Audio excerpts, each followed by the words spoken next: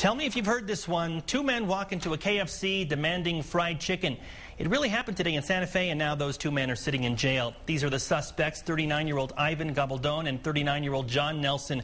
Gabaldon, allegedly armed with a wooden club, demanded the chicken as Nelson stood by.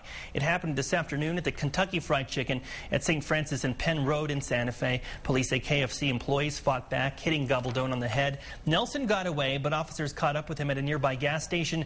Both men are now facing robbery charges.